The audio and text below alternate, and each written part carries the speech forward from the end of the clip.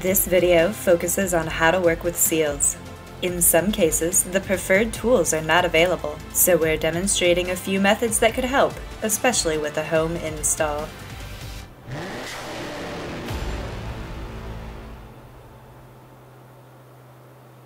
Once the pinion has been removed, the pinion seal and outer bearing are left behind.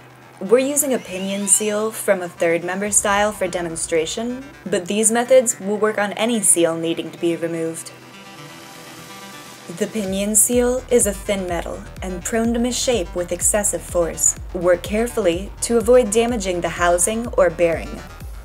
The quickest and safest way to remove the pinion seal is with a seal remover tool. They come with a dual-tip design to provide different leverage options.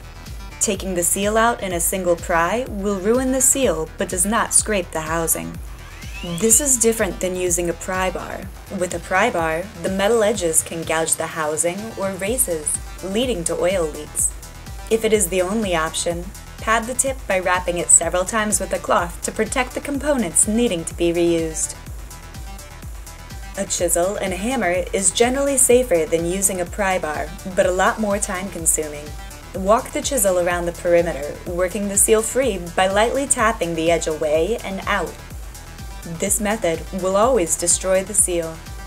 Pinion seals have a spring on the back side, the side that faces in towards the differential. This spring adds tension around the seal to grip the yoke. Without it, the pinion seal won't retain oil as well. So give the spring a quick swipe with some fresh grease. It helps with startup and it helps stick it in place. Place the outer pinion bearing in the outer pinion bearing race. Place the pinion seal on with the spring side facing the bearing. Because of the seal's soft metal, use additional care while driving it in place. Choose a driver similar in diameter to the pinion seal.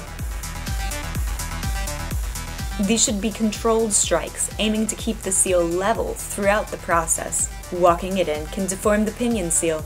When no driver is available, a socket, such as this hub socket, which has a similar diameter to the seal, can be used. If utilizing a socket in this manner, use a sacrificial extension, as repeated blows will deform the struck surface. When neither of those options are available, a seal can be seated with only a hammer. It is an unideal situation, as a wrong hit can ruin the seal. Start with light taps until one side of the seal just barely catches. Then move to the opposite side to tap it even. Each time, the seal seats a little further and all sides are kept as level as possible. Once the pinion seal seats completely, check that the spring didn't get dislodged. If the spring is loose, remove the seal and try again, replacing the pinion seal as needed. If this helped you or you learned something new, tap that like button. And don't forget, we want to hear from you. What steps do you want to see broken down in detail? Which steps are difficult to replicate with your setup? And make sure you're subscribed to stay notified about the next fun project in the Rear Wheel Performance Garage.